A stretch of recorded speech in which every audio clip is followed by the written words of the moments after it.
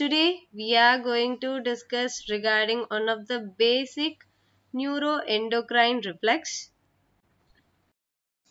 and this particular reflex is closely connected with the emotions of human beings. So whenever if we are talking regarding the emotions, the first person who will come in our mind, that is our mother.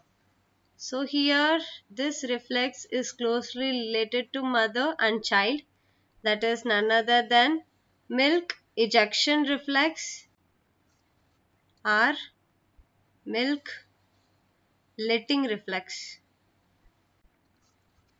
So today in this video we are going to exactly discuss regarding what is the stimuli of this reflex and who is maintaining this reflex, who is the main reason behind the reflex, and how they are emotionally connected. Okay, so let us see in detail.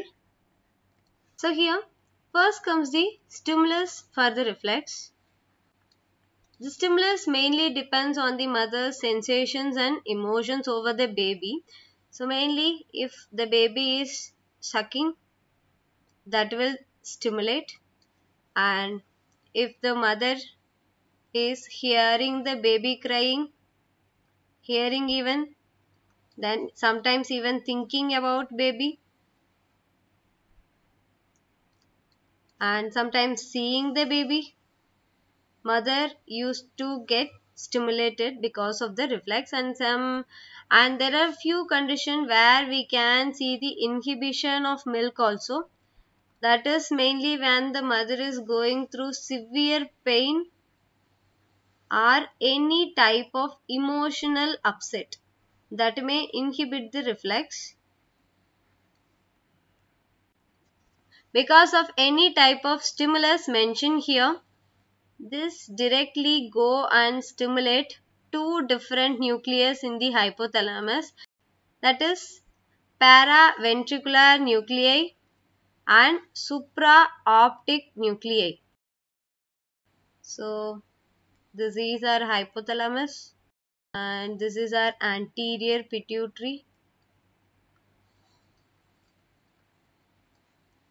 and this is our posterior pituitary.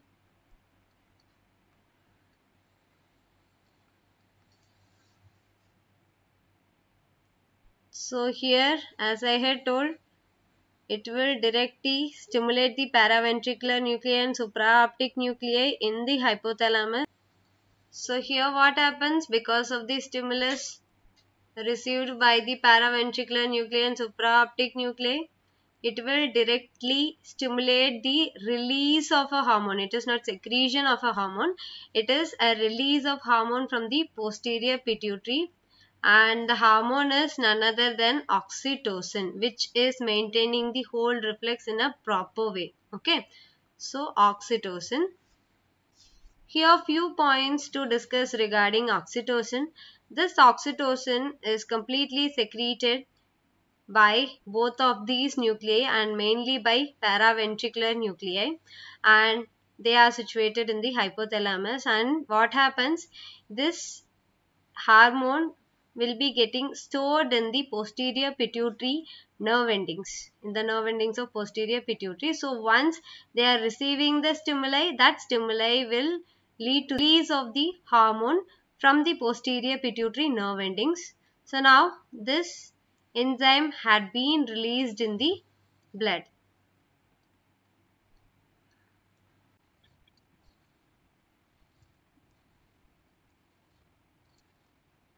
So here this is the basic structure of human breast, and this forms the nipple area,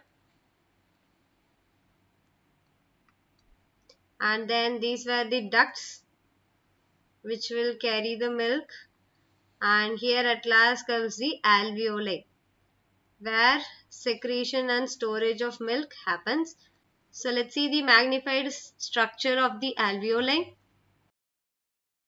So this is the magnified structure, and here we have to note two things.